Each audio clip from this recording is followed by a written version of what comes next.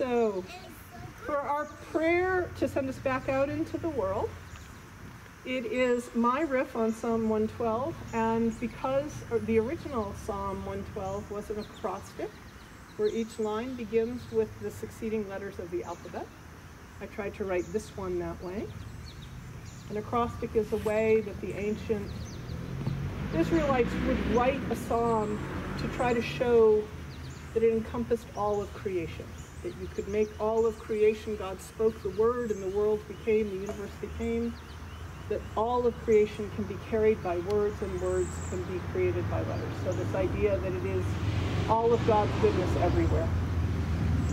Hallelujah. The Lord has made a world that is reliable. We can live righteous lives because God's own self is righteous. God's righteousness can be passed down.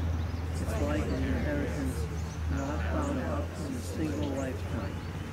It is like wealth that can be handed down in generations, handed down to the end of time. Created in God's image by God's word, we are gracious, merciful, and righteous.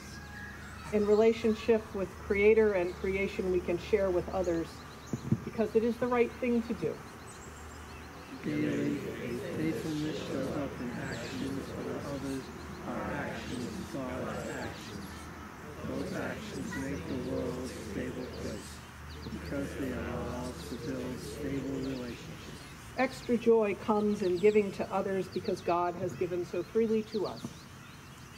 Free from having to hoard, hold on, because God made sure we have what we need.